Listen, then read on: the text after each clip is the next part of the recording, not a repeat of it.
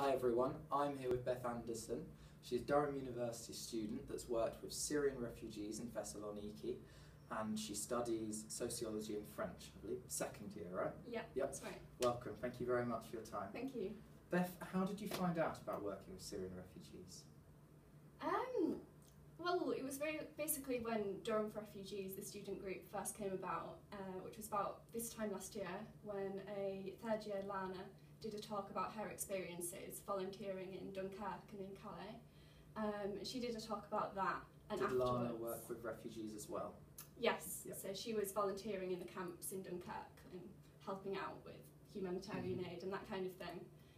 And she did this talk and said about all the horrific conditions that these people have been through so much, and now they're stuck in these camps. And at the time she was on her working year, her gap year. So she said, why don't you set up a group and facilitate these kinds of trips as well as other things, campaigning and that kind of thing. So afterwards a group of us got together and set up Durham for Refugees.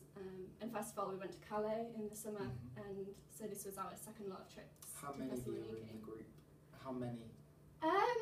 So in Durham for Refugees we have a hell of a lot of interest. There's 800 That's always good likes, to hear. Yeah, lots of likes on Facebook and lots of people keen to get involved. And then we've got a small group of us, about 10 of us on the exec, trying to direct these efforts.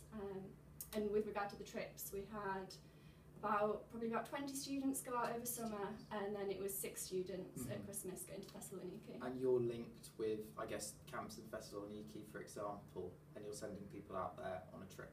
Yeah, that's right. So there's an organisation, Help Refugees, which we work with in Thessaloniki, and then it was Care for Calais in France. Brilliant. What inspired you to do this, go out to Thessaloniki? What was your big inspiration? Ever since the refugee crisis has been on the news and you've seen these people in boats coming across, I thought, why is nobody doing anything? But it really was Lana's talk that made me think, well, she's doing this, why can't we do it, and why can't we get it out to more people? It just makes no sense to me that we're letting people Can you describe a typical day for you whilst you were working in Thessaloniki? What tended to happen in the camp? So most of the time we were in the warehouse when we were in Thessaloniki, and it was a case of going in and seeing what was needed that day, because it's a changing environment and it really was different one day to the next. But typically we'd maybe sort clothes and donations in the morning, because they all come in mixed bags. And these donations from different European countries, so for example France, Germany, England, United Kingdom as well? Yeah, while we were there we had van loads from Spain, van loads from the UK, everywhere really.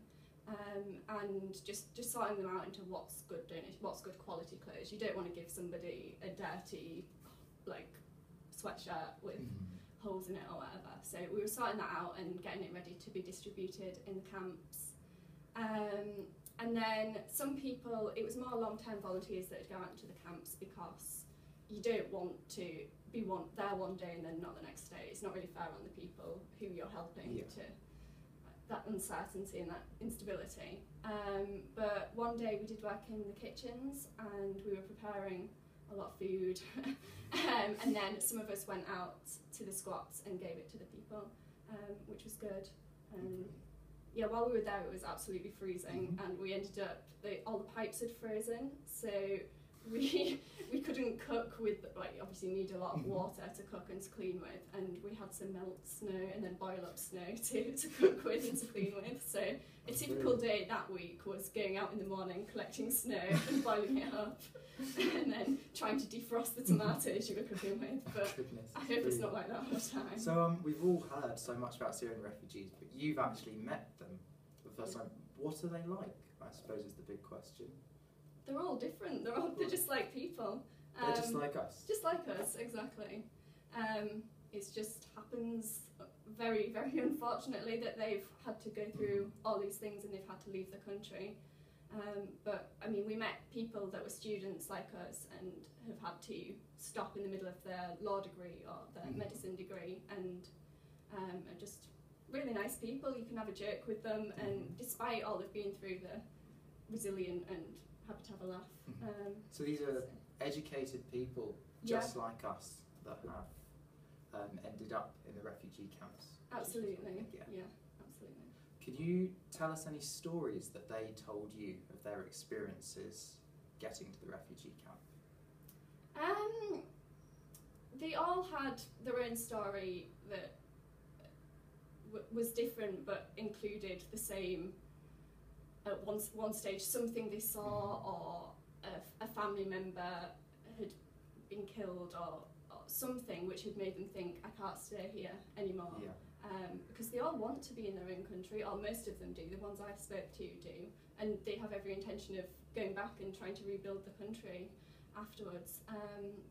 So they all have this story of the moment that they decided to leave, and they've been through different countries and different camps on the journey, but very horrific conditions, and a lot of them have stories about how the police have treated them. Particularly when we went to France, one guy was saying he didn't speak much French. He spoke very good English, but he didn't speak much French, and the police were telling them to move along, but he didn't understand, so the police had just beat him up and tried to get their message across that way, which isn't what you think French police are doing, but apparently it is. Yes, goodness me.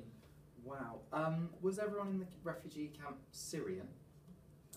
Or do we have a mix of different cultures, nationalities coming there? A mix. In Calais, there were Eritrean people, Afghan, and a lot of Sudanese people, and Syrians as well, people from Iraq. Anywhere where there's some problem or even political refugees. So yeah, a mix. You hear a lot about the Syrians, but from a lot of different countries. Yeah. And like in Calais particularly, I think there was a lot of criticism about them living in separate sections in the camp. So you'd get all the Syrian people together and all the Sudanese together. But it really wasn't like that when we were there. We were playing football all together, and it was who was on your football team. You didn't care where they were from. It was a really nice spirit despite the horrific conditions. Are they all planning? Where are they planning to go next? It varies. In Thessaloniki, if you're in a camp, it tends to be that you recognise you're ready to claim asylum in Greece, and so you'd be registered. The people that were squatting had intentions of coming to the UK. They either had family there, or they spoke English and thought that was the best chance of making a life in a country where they could speak the language. But yeah, it varied really. And a lot of people do have hopes to come to the UK, but certainly not everybody. So do they still want to carry on with their jobs, their careers, their degrees as well, as soon as they settle down?